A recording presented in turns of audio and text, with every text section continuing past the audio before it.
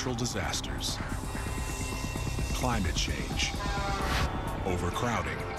Big problems demand even bigger solutions. It's a new era for engineering. We can build our way out of anything. In Houston, threatened by hurricanes and heat, a city-sized dome would protect millions. This is mega engineering.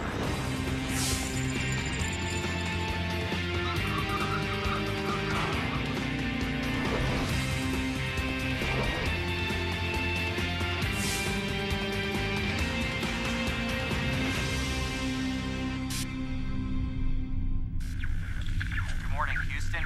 Hurricane Sonia is still pounding away at the suburbs.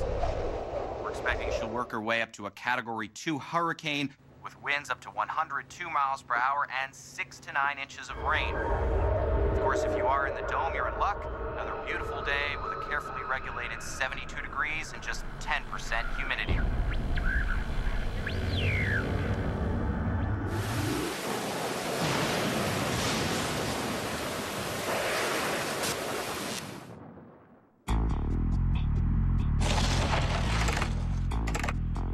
Houston, Texas, the country's fourth most populous city, is in peril.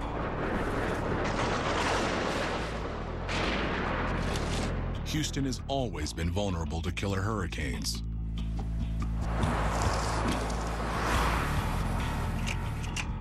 From the Great Storm of 1900, the deadliest in U.S. history, which killed 8,000 people, to Hurricane Ike in 2008,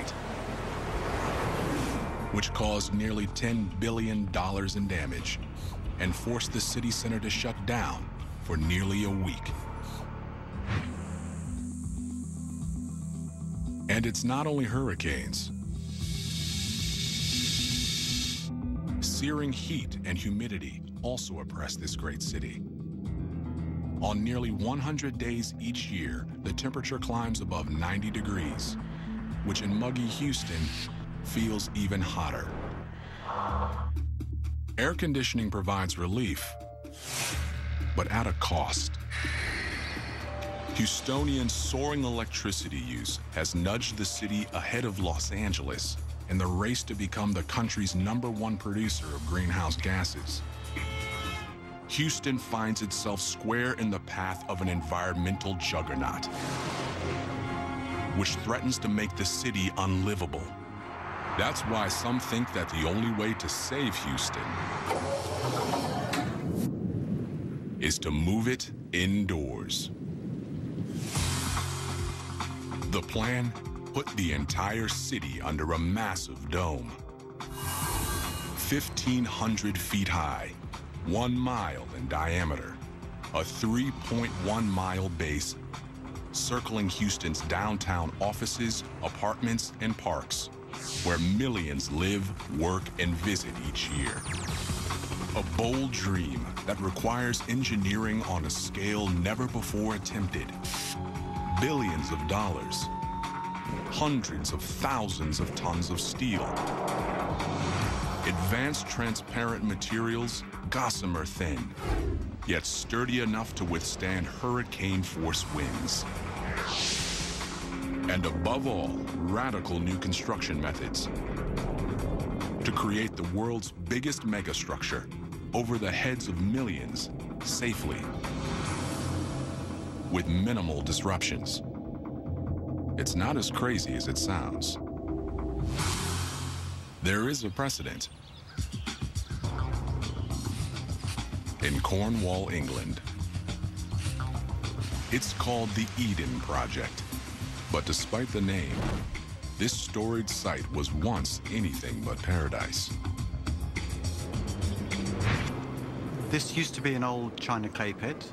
For about over 100 years, it's been mined, so they've created this massive hole in the ground, and it was reaching the end of its life. The project was the brainchild of British record producer Tim Smith. His dream was to turn the old open-pit mine into a dazzling botanical showcase representing diverse global climates. But building an enclosure for an array of tropical and Mediterranean plants in Cornwall's temperate climate would stretch the very definition of a greenhouse. Building a traditional box-shaped greenhouse on the site would not have been efficient. It would have wasted materials, space, and energy. An unacceptable compromise with Eden's green mission. So builders had to think outside the box. Literally. They wanted to show a large collection of plants, so they wanted to try and find the most efficient means for doing that in this old pit. A better solution came from architect Sir Nicholas Grimshaw, who offered a design based on the work of the visionary, quirky genius, Buckminster Fuller. Buckminster Fuller was an architect, an engineer, an inventor. He spent most of his adult life trying to educate human beings on the potential of responsible design to remake our world in ways that provided more and better life support for all of humanity. He's really a polymath, I guess is what you would describe him as. You know, he had an intuitive knowledge of science, math, physics, even though he wasn't trained as a mathematician or an architect or an engineer. It just was in him. Fuller's multidisciplinary approach helped him in his quest to design a structure that would combine beauty and efficiency in a new way. He went through a number of different designs and thoughts and ultimately came up with this very simple question. What is the most efficient way to enclose space with the least amount of material and do the most amount of good? His answer? A dome. As a section of a sphere, a dome is a highly efficient shape for large spaces. If you want to enclose in a maximum volume with a minimum surface, the sphere is the most efficient geometric shape to use. To enclose the same volume using a square, you need more material than if you were trying to do that with a spherical shape. But building domes is tricky. Classical domes, like Brunelleschi's dome in Florence, are much thicker at the bottom than at the top. Scaling up to cover Houston would require a base so massive that it could never be built. Fuller wanted to change domes. He wanted to update them, bring them to the masses. In 1954, he submitted a patent application that he believed would usher in a new way of thinking about architecture. He called it the geodesic dome. It solves the big problems of classical domes. Geodesic domes are fully scalable. They're lightweight, super strong, and they can be built out of just a handful of repeating shapes. And in 1965, Fuller floated the most ambitious, some say outrageous, idea of his career. A massive geodesic dome covering Midtown Manhattan. Fuller's idea was largely written off as the stuff of science fiction. When he proposes putting a dome over Manhattan, he doesn't for a minute think this is going to be done by the end of the decade or anything like that, if ever. He meant it to surprise us, to wake us up, to think about what really is possible. Today, a city-sized dome may finally be possible. Not only that, for some cities it may be necessary to stave off disaster.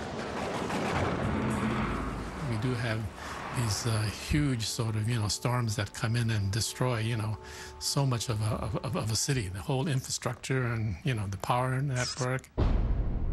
The city just shuts down.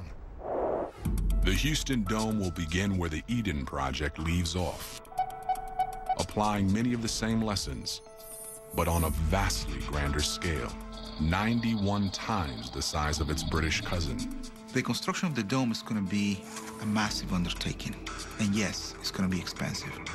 But if you think about the lifespan of this dome and what it's going to do for the city, the cost that it's going to save both in energy and the protection of each individual home, it will pay for itself. A dome over Houston. It's an experiment without precedent. If it works, it will change the face of modern cities forever. But as Houston undertakes the challenge of building the most ambitious construction project in history, engineers could open up a Pandora's box of disasters.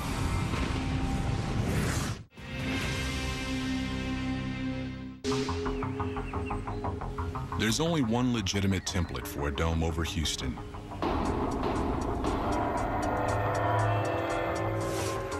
It's in Cornwall, England, and was built in 2001.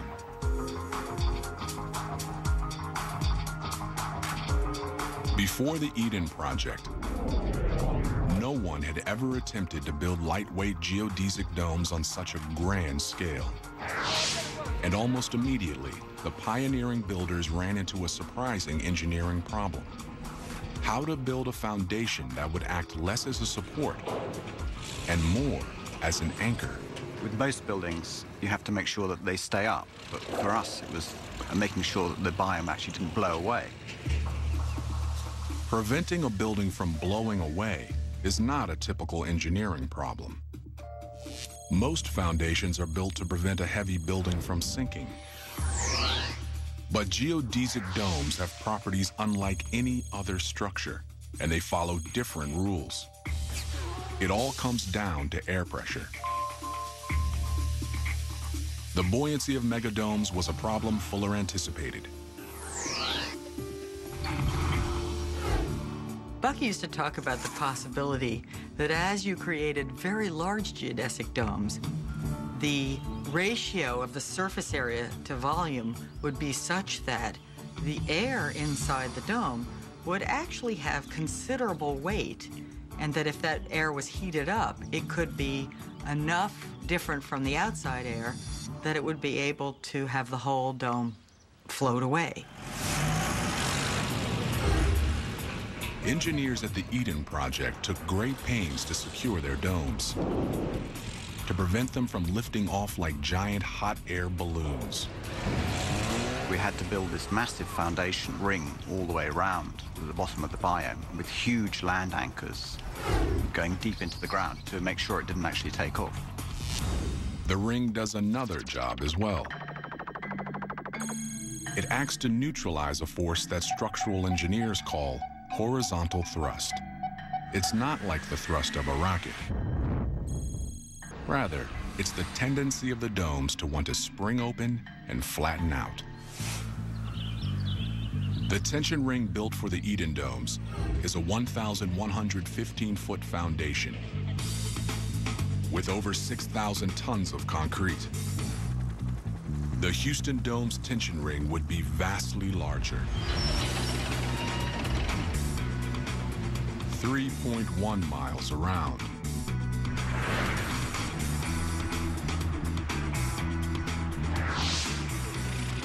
Building it would require almost 300 million tons of high-strength concrete, consuming 10 years' output from hundreds of cement factories. It's somewhat ironic that that important part is going to be better on the ground, but nobody will ever see it. Though the tension ring is hidden from view, the dome's most remarkable feat of engineering is fully visible. Hundreds of repeating hexagons create a kind of visual rhythm. But behind a geodesic dome's aesthetic appearance lies a hard-nosed geometry. It's no accident that these eye-pleasing hexagons form the structural core of the dome's surface, because regular six-sided polygons are one of the most efficient shapes in nature. Just look at a honeycomb. But building a dome out of these shapes presents a problem. A surface made out of hexagons cannot follow a curved path. If you just use hexagons, though, you would just have a flat slope. So every now and again, you have to put in a pentagon, which gives it the sphere. With the right number in the right places, a honeycomb can become a sphere. Whether it's the size of a soccer ball the Eden Project, or the massive Houston Dome, there's one rule that holds constant. Any geodesic dome has to have 12 pentagons. Okay, that's just a must in order to do it. Once clued into the secret of the Pentagon, it's hard not to try to pick out the rare but critical 5-sided panels. Perhaps even more hidden is another construction element, and it provides rock-solid strength. It's the space frame. Narrow steel struts form a geometric web just beneath the surface. The space frame relies on the inherent strength of another shape, the triangle. With tetrahedrons jutting out to the corners of the panels, providing a rigid backstop against high winds. The triangle holds its shape all by itself. It's inherently self-stabilizing. Now, I can have a network of triangles such that they leave hexagonal spaces in between, and the network of triangles will stabilize the hexagons, which wouldn't be self-stabilizing all by themselves. Houston is home to 2.2 million residents. Many will soon find themselves on one side or another of a dome that's over 8 times the height of the Eden Project. Of course, in Texas, bigger is always better. As ground breaks on this massive public works project, Houstonians will witness the beginnings of the most ambitious engineering experiment in history. They'll also witness disruptions to daily life, the likes of which no city has ever seen. And as the dome rises over the skyline, the city will have to get used to potentially catastrophic disruptions to life on the ground.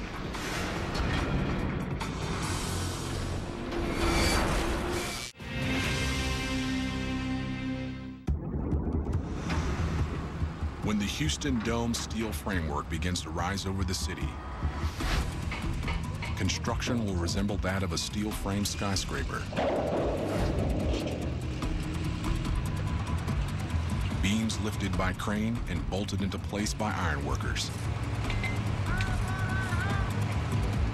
But the similarities will soon end. As the dome curves towards its apex, crews will find themselves working at dizzying heights over a densely populated city.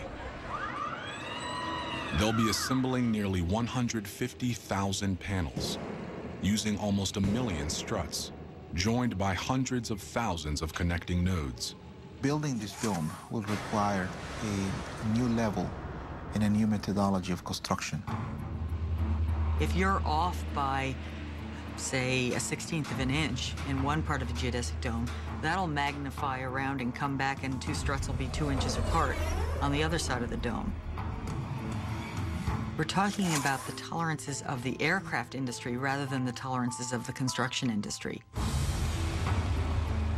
But how will all these precision machine parts get where they need to go? Hundreds of feet above the heads of Houstonians. We can use crane up to a certain limit. There's the possibility of putting cranes in strategic locations where we can reach certain areas of the dome. But there are buildings there. There are people living there. So there are places where we cannot place cranes. One of the differences with a dome construction from a typical slab and beam construction is that the dome is not stable until it's finished. Until we have a complete dome shape, the dome will fall apart. The Eden Project faced and solved the same problem, and turned to a method used throughout the ages in dome construction. We had to put up what was the world's largest indoor scaffolding, verified by the Guinness Book of Records. So they had to build this massive piece of scaffolding, which could then support the structure that holds the hexagons that form the biomes. Building that scaffolding was a project nearly as ambitious as the domes themselves. To build the Eden Project, we had to build a building to build a building. But the Houston Dome has a further problem. Here, life must continue as construction takes place overhead. Holding up the dome from below with scaffolding is impossible.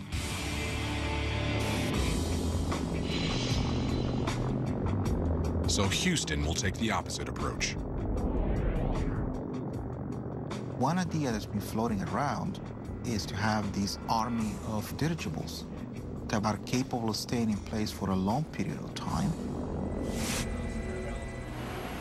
Airships hovering over a city recall an earlier era. But a ship like the Zeppelin NT could also be the future. Airships may be lighter than air, but they are also incredibly strong. And today, safe. The hydrogen that filled the Hindenburg was treacherous. But these ships are filled with helium, an inert gas that cannot burn. One of these fuel-efficient ships can stay aloft for hours.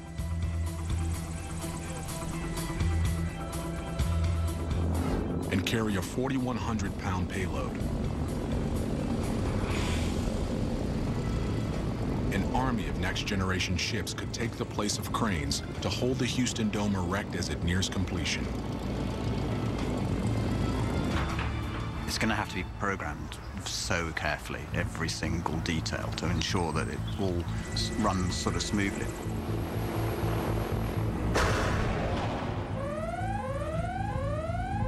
One false move could spell disaster.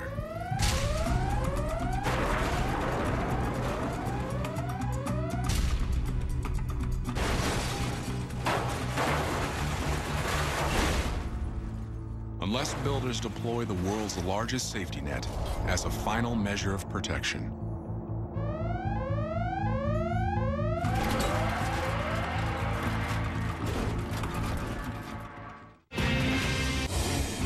The Houston Dome's surface area will stretch over 21 million square feet, making it the biggest structure with the largest roof in the world.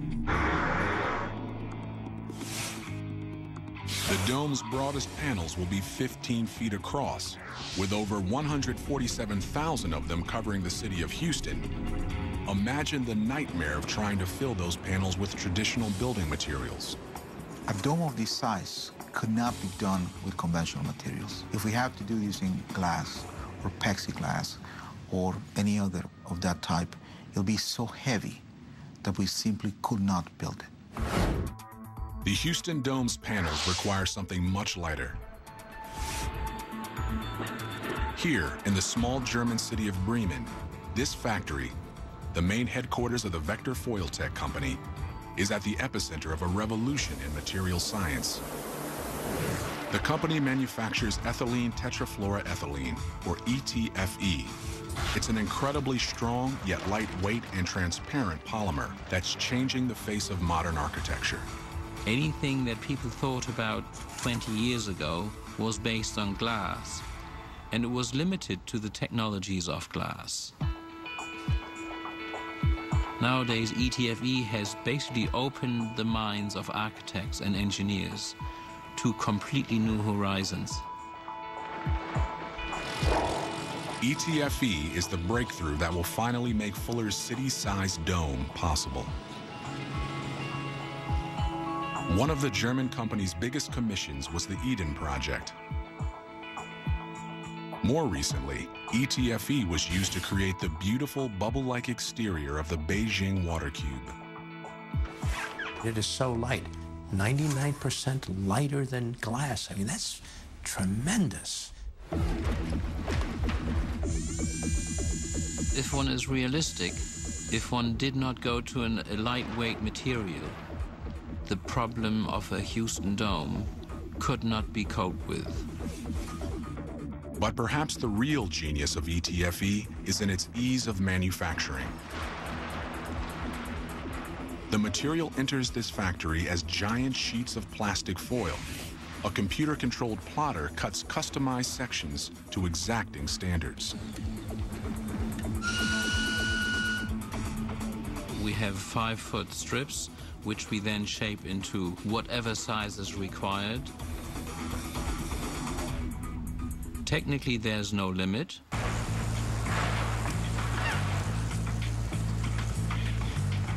The most critical step is the heat welding of one foil to another. A weak seam can lead to tearing, so each foil is welded by hand. The Houston Dome will emulate a feature perfected at the Eden Project. Instead of individual sheets of ETFE, the panels will each be comprised of 3, welded together to create an air-filled pillow. The ETFE pillows are made up of 3 layers. 1 layer through the center, and then 2 layers surrounding it, which are permanently inflated so that it provides fantastic insulation.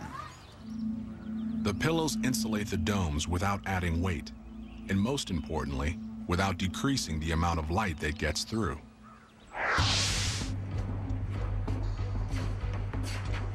One strip of ETFE is strong, but 3 layers are even tougher. Not only that, but the cushions can be inflated to create aerodynamic shapes that react to shifting wind loads.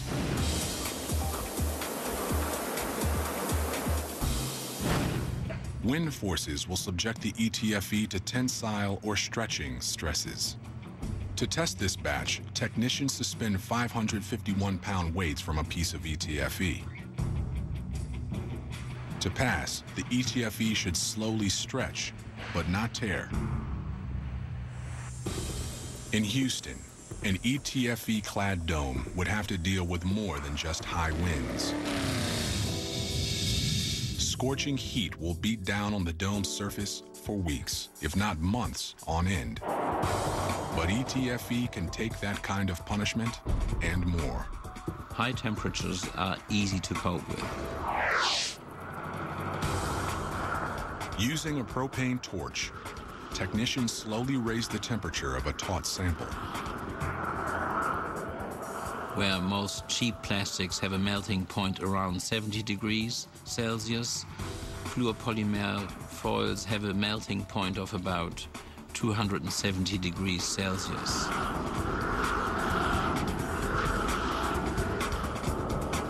Only by directly pressing the hot blowtorch into the plastic does it finally give way. Of all of ETFE's qualities, there's one in particular that would come in handy in terms of maintenance. It's a first cousin to Teflon, which means that dirt will just kind of slide off of it, so it's very, very efficient as far as dirt is concerned. Again, the forerunner of the Houston Dome led the way. The biomes have been in place for 8 years now, and not once, either inside or outside, have we ever cleaned them. They are completely self-cleaning. Houston's 50 inches of annual rainfall will allow the dome to be largely maintenance-free. And for those times when repair work is necessary, there's a quick fix. ETFE foil systems are very easy to repair. They're difficult to break, but once there is a puncture for whatever reason, one just cleans the environment of the hole and takes a little bit of transparent tape, sticks it over the hole, and off you go. Repairing the dome is no more complicated than sending specially trained rope climbers up to pinpoint trouble spots.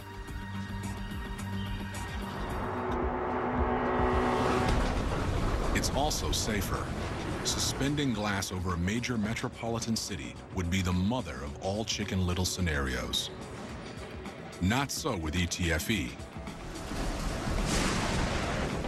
If a piece were to come loose, when foils get detached from the structure, they fall down like a leaf in the wind. They will not hurt anyone, but just drop down safely. Safe enough and light enough to put over the heads of Houstonians. The material is here. The factory is ready. It's just a matter of pulling the trigger. To build a Houston Dome is not a technical problem. It's about 5,000 tons of material. We are talking about production capabilities and technologies which are practically available, and they just have to be enlarged by probably a magnitude, and off you go and do it. As the last of the panels is locked into place, Houston will begin a new chapter in its history.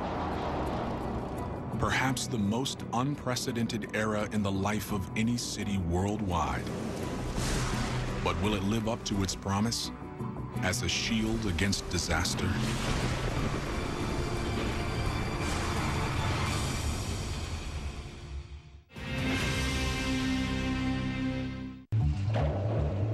After years of construction, at times trying the patience of Houston residents,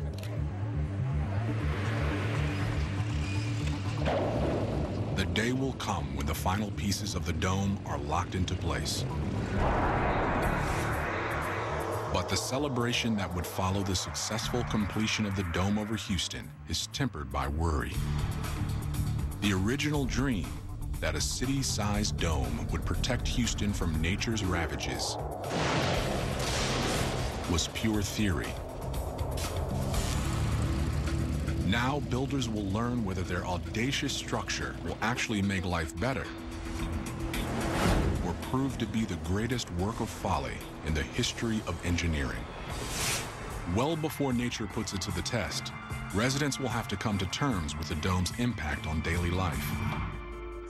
Having an enormous geodesic dome over an urban area would create a new barrier, but there's no doubt there would be a very real distinction between living inside the dome and living outside the dome. From the outside, the biggest change would be the view. The dome will become a striking and unavoidable new feature of the skyline. But step across the border and that perspective will be lost. From within, it will be nearly impossible to see the dome in its entirety. Buildings will obstruct the view. And as it arcs overhead, trying to make it out against the bright sky will be difficult. Of course, you'd see it at ground level, but the higher up you got, it's a very delicate structure, so it almost disappears in the sky. So I don't think you would be aware of the presence of this large structure. It's somewhat like a screen in your window at home. You see right through the screen because the struts of the screen are very, very small, so it just looks to you as a window that you're looking through. It will be so unobtrusive that city residents will give it no more thought than they once did of clouds passing overhead.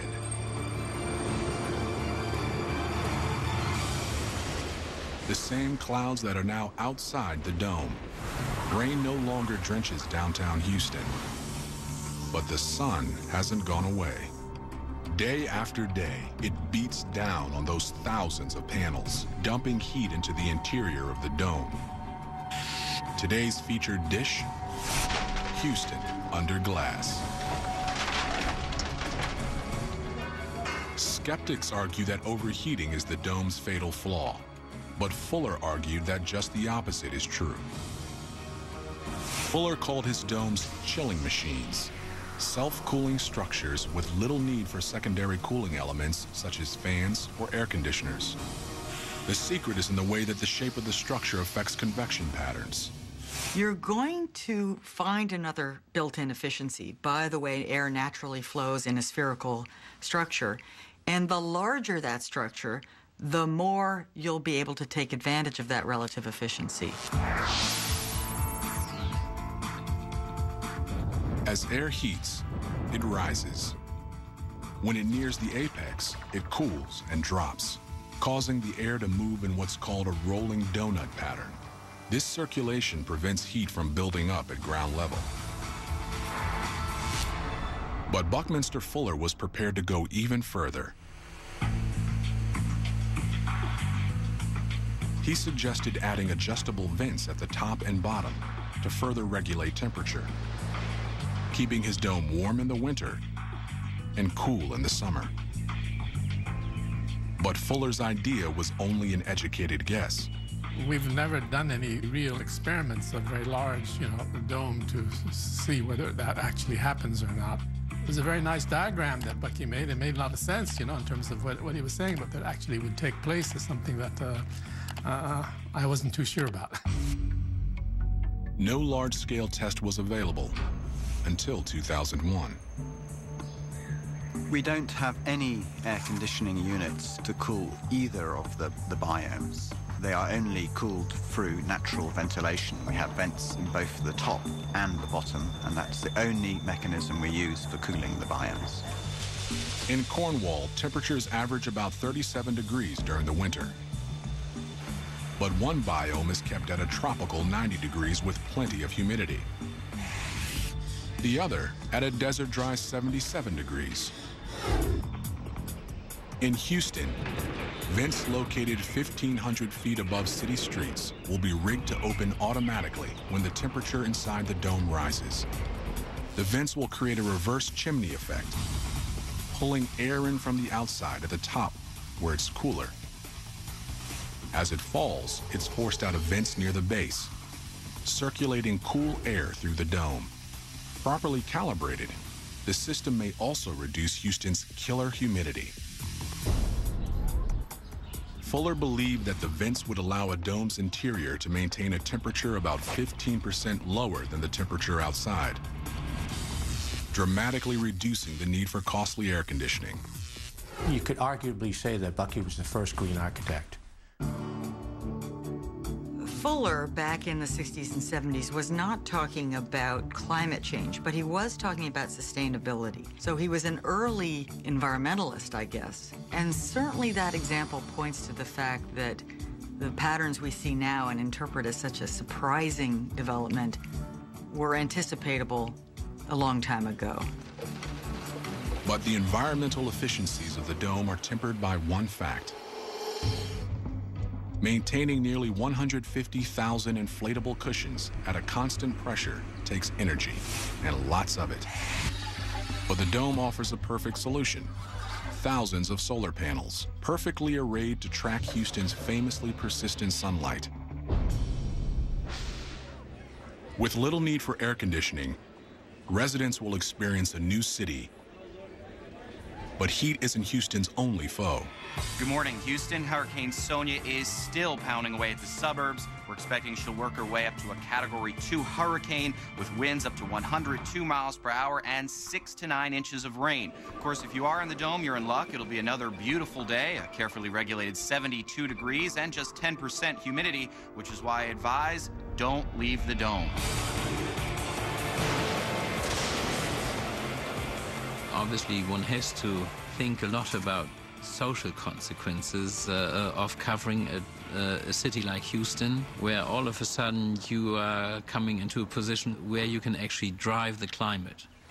I think the weather would be pleasant all the time, so one might miss the unpleasant weather.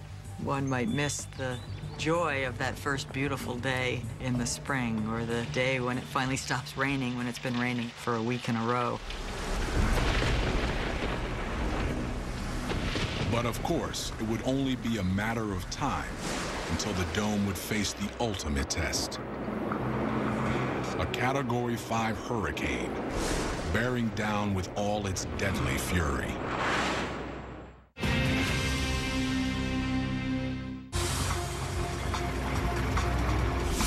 After years of construction, after billions of dollars spent, the Houston Dome faces its biggest test. We need to consider protection against extreme weather events. And I'm talking about hurricanes. A Category 5 hurricane can flatten a city. And when such a storm eventually bears down on Houston, the geodesic dome's most beautiful design features, the sleek steel struts, the lightweight plastic panels, and the absence of interfering interior support columns may lead residents to ask, will this delicate-looking structure be strong enough to stand up to Mother Nature's worst? Against a powerful hurricane, the Houston Dome has several lines of defense. The first comes from its skin. High winds for ETFE cladding systems, not a problem at all, due to the material being extremely elastic and forgiving. They cope with basically any type of wind load if designed correctly. ETFE can withstand winds of 180 miles per hour, a higher velocity than even the strongest Category 5 hurricane. The pillows have an added layer of protection. It has an exterior layer, an inner layer, and an interior layer. As long as you can keep one of them, the whole skin of the dome still remains intact. Even if a panel ripped wide open, the rest of the dome's steel frame would be ready to bear the burden. But the panel's ability to resist the buffeting winds is only the beginning. Behind them stands a second line of defense. Megastructure of the kind that we're talking about for Houston, Texas. First of all, we have to realize that it's a space frame, which is a three-way grid. The space frame, relying on the inherent stability of the triangle, provides a counterforce equal to any external wind load. So now we have a very strong triangulated spherical structure, and it will not be vulnerable to the toughest hurricanes that we've ever experienced. The dome is designed to take punishment. In a rectangular structure, stress is borne by relatively few supporting elements. Remove one, and the rest are overwhelmed. But a geodesic dome, like the dome over Houston, has thousands, in fact, hundreds of thousands of supporting elements. The other thing about the geodesic dome is that the geometry allows it to have a great deal of inherent redundancies, so that I can actually come along and take out some of the struts, and the entire structure will still be incredibly stable. Even when one strut is removed, the load it bears is redistributed. Removing dozens, hundreds, or even thousands sends the load in new directions. So in order for a dome to really lose its effectiveness, you probably need to lose 20% of its components. With over 369,000 steel struts in the frame, nearly 74,000 of them could fail before the dome would be compromised.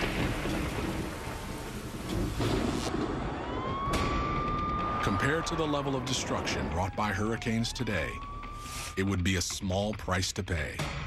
The cost of cleaning up and repairing every single building and house versus the cost of having to repair or restore the dome after a major hurricane, I think the advantages are with the dome.